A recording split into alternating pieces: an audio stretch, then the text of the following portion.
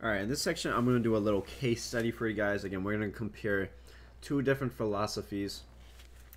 So first game I like to look at is from J-Roll and Skimmel and Madden 19. So again, first we're going to kind of compare, how people's approach to defending trips tight end.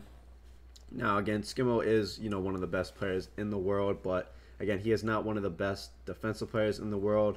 He's a solid defensive player. He's going to be really basic, predictable, and repetitive on defense. So as you're going to see in this game, he really relies on stock coverage, and it's kind of his team to get pressure or shed you. And he's not really going to make the best coverage adjustments on defense. And I'll kind of show you guys kind of the weakness of playing kind of basic and predictable on defense and running more of stock coverage. So again, in this Madden, it was Madden 19. Kind of the meta on defense was crossfire 3. And again, it's a cover 3 shell, and it has like a 3-rec by the safety over the middle of the field. And basically, the 3-rec kind of does a good job of like lurking over the middle of the field and defending drags or any curls over the middle of the field. And again, the weakness of cover 3 is going to be the sidelines. And so the way Skimmel's playing defense is he's never going to man anyone up on defense. Again, unless it's a really big situation, again, he's going to play. If he's coming out in cover 2, again, it's going to look like cover 2 by the time the ball is snapped. If he's running cover 3, it's going to look, really similar to to the play he came out in. So again, if he comes out in cover 3, again, he's not going to make many adjustments to that. It's going to stay fairly stock. And again, if you're playing maybe not at a really high level, again, then maybe that can be a really effective strategy. But again, when you're playing, someone that's really passing effectively on you, sometimes you do gotta think outside the box, because again, there's going to be certain routes that are really effective versus stock coverages, and again, we have to think outside the box. We have to implement some hybrid coverage. So again, I'll show you this first game here, and Skimmel is going to, I'll show a few examples, but Skimmel is going to give this corner route up the whole game. And what Skimmel is trying to do is he wants to take his user and go and run and guard the corner route here. And I'm sorry about it's the best quality I can do, but again, yeah, Skimmel is on the safety here. So again, his strategy, he wants to go and user guard the corner route every time. But again, when you take your user in the middle of the field and you want to go and run and guard the silence every time, the problem with that is then you're going to give up the middle of the field every single time. So again, watch here. Watch the dilemma he's going to run into. So the in route's going to be wide open over the middle of the field. And again, he kind of just runs into a dilemma. Do I guard the in route? Do I guard the B corner route? So again, there's going to be really two routes that he kind of has to user guard here. And because he's playing in this stock coverage, again, he's going to run cover 3, not really man anyone up. And again, anytime you have to feel like you have to run with the route every time with the user, it's just going to open up so many other routes underneath. As you saw here, Skimmel is has to run underneath with the in route, but is also has to go and guard the corner out as well. So again, he has a huge dilemma here, because again, he is going to, limit himself to, basic coverages on defense. And again, show it one more play here. So again, you gotta think on defense. What are the main routes I gotta worry about? What are the best routes in this formation? What are the routes that can kill me? And okay, and then ask yourself, what is my base coverage on defense, and how can I enhance that? To stop, the main routes in this formation. And again, when you think of trips tight end, think real quick. What are the routes that come to mind? What are the big play routes that can kill you? And again, that's going to be the corner route by B, and as well as the crossing route by B. And again, it's the best routes are going to be on that same receiver, who again is the icon is going to be B, or on PlayStation it's going to be circle. So what can you do to that? Again, we can start to utilize bracket coverage or hybrid coverage. He can still run this cover 3, but maybe man this guy up so he doesn't feel like he has to follow B around the field, which is going to open up so many other routes. And again, it's said he's doesn't, he's not going to adjust too much on defense, and he's going to keep giving up throughout this game, the B crosser and the B corner route. Again, we'll run here. And again, he's going to run into a dilemma on defense.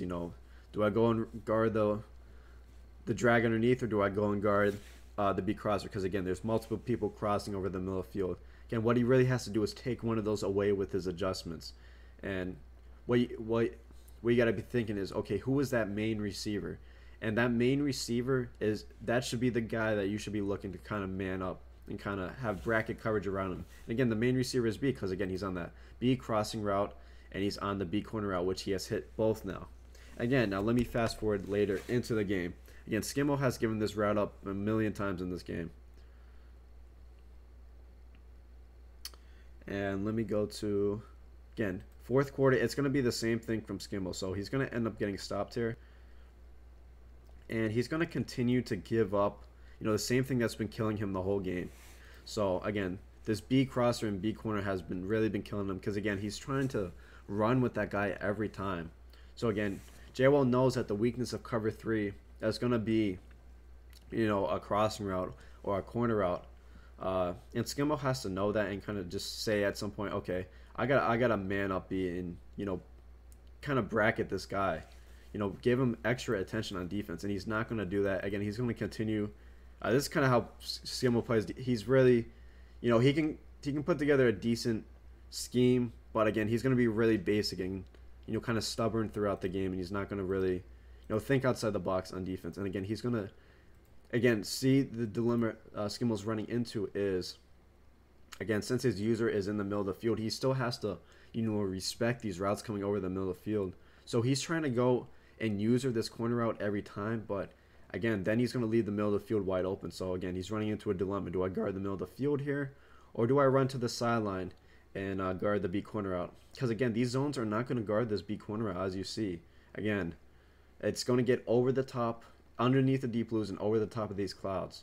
Skimmo really needs to man this route up, again, to kind of support his zones.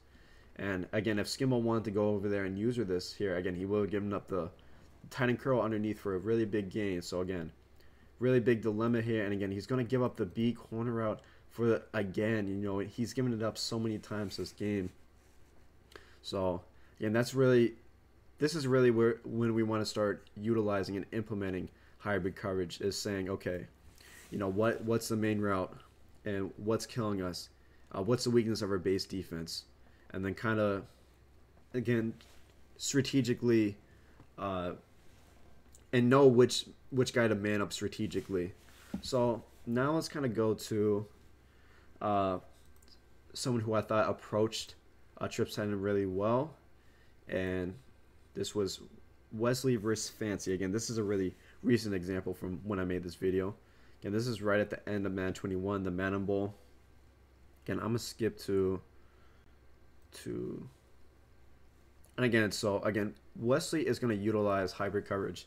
Again, Wesley, again, is not one of the best defensive players, but he lies with someone like Henry, who again is a really, he's kind of I would say he's a defensive genius. He makes great coverage adjustments. He thinks outside the box. Again, Henry himself is going to utilize a lot of hybrid coverage, because again, he knows that he's going to know the weaknesses of his stock coverages, and then it's going to man up. He's going to man up the guys that can beat his stock coverage.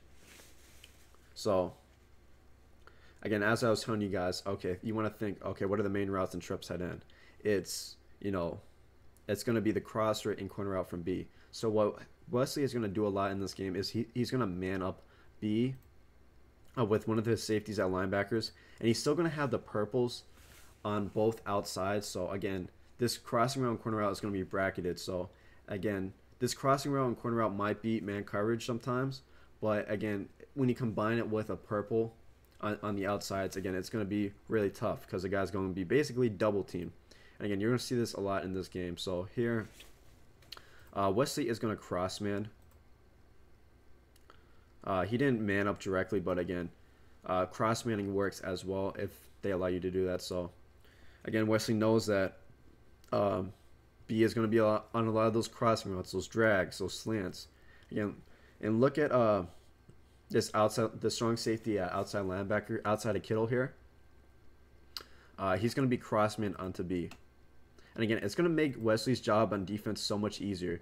You know, and compare it to kind of the Skimmo game, where Skimmo was just so stressed with his user the entire game, because again, he wasn't he was running such stock defense that he kind of had to that he really had to use multiple routes in the field, because again he wasn't making good coverage adjustments. He was keeping his coverage stock basically, and again the problem with that is there's going to be many routes that get in between these stock zones.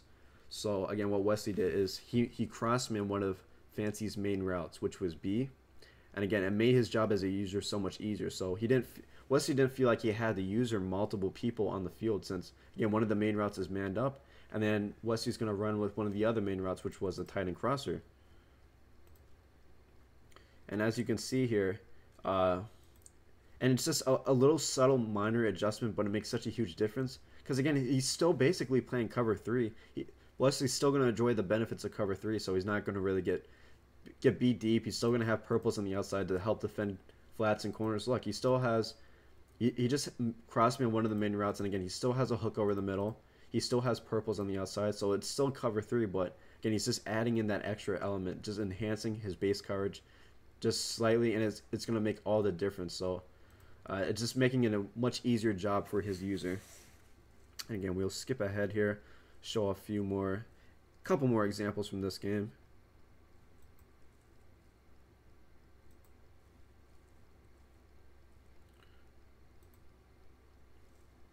And again, Wesley is going to run this defense majority of the game, so he's going to mix up the blitz as well. So he's not just going to run hybrid coverage every single play. Again, he's going to mix it up. He's still going to blitz them sometimes, just to keep Fancy honest. And because anytime, if you run something over and over, eventually someone can beat it. So you kind of want to mix in pressure sometimes. So Fancy can't feel like he can just run 5 out. So Fancy's going to kind of have to beat this type of defense with 4 people on a route, because Wesley is showing the threat of a blitz here. As you're going to see here, Wesley is going to man up B, and he's going to man up A as well with his safeties at linebacker. I don't know if he mans up the safety at linebacker on the tight end here, but B is definitely going to be manned up. And again, one of the other main routes in trips tight end is going to be this tight end crosser, and like a drag by the tight end. So again, what Wesley is doing is he's taking away one of the best routes in trips tight end by manning it up, and he's still gonna that route's still gonna be bracketed by like purples on the outside, and he's gonna have support deep from deep blues, while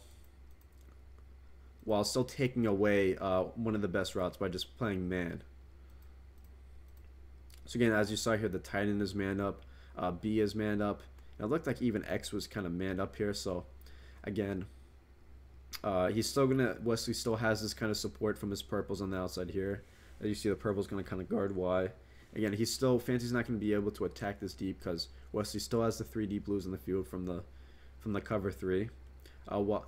But since he's manning up some of Fancy's main routes, again, it's going to make this really challenging for Fancy, because now he's not just playing straight up man coverage, he's playing hybrid.